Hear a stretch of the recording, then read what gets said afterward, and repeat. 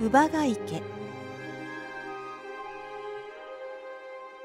東京の浅草、浅草寺は飛鳥時代にできた古い寺です。その頃、この辺りは何もない荒れ地でした。北へ向かう一本道があって、古くて小さい家が一軒だけありました。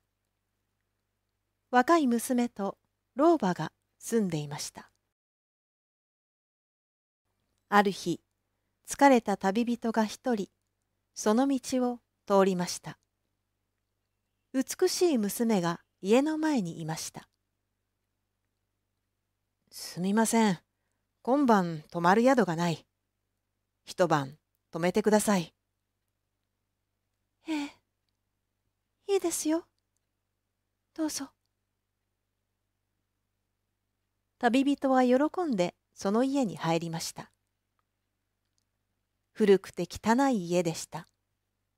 醜い老婆がいました。すみませんね。居心地が悪い家で。でも、外で寝るより少しはマシでしょう。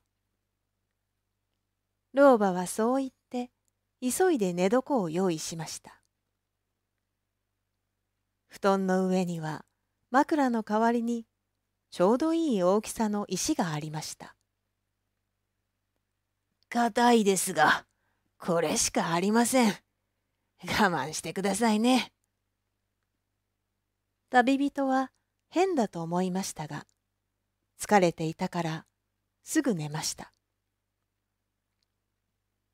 夜中、老婆は旅人の頭の上に大きい石を落としました。それから持ち物を奪いました。お母さん、こんなこと、もうやめて。娘は老婆に頼みました。しかし、老婆は言いました。やめてどうする？やめたら私たちは生きていけないよ。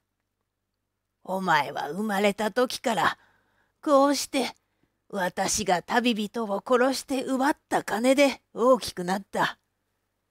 今さらいい子にはなれないよ。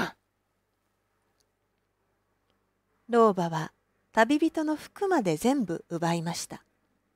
それから二人で死体を近くの池に捨てました。999人目でした。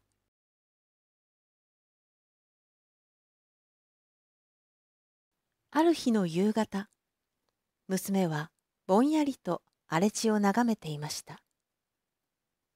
遠くから若い僧が歩いてきました。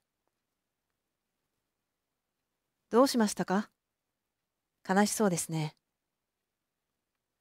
僧が娘に言いました。娘は、この人が1000人目だと思いました。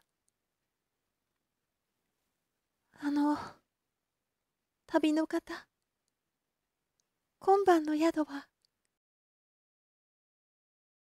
ああ、あなたはこの家の方ですね。すみませんが、一晩泊めてくれると助かります。それに、もしよければ、あなたが悲しそうな理由を教えてください。力になりますよ。それを聞いて、娘は言いました。じゃあ、一つ、お願いがあります。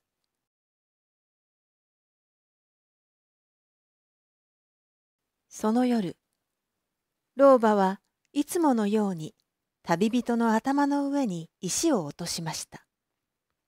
そして旅人の持ち物を探りました。おや？この僧は？何かが変でした。その体は若い女でした。よく見ると、それは自分の娘でした。お前、どうして？老婆は泣きました。自分が今までどんなにひどいことをしていたか、ようやくわかりました。老婆は娘の体を抱いて外に出ました。そしてそのまま池に飛び込んで死にました。人々はその池を老婆の池、乳母ヶ池と呼びました。千人目の旅人は浅草寺の観音菩薩の化身だったのではないかと言われています。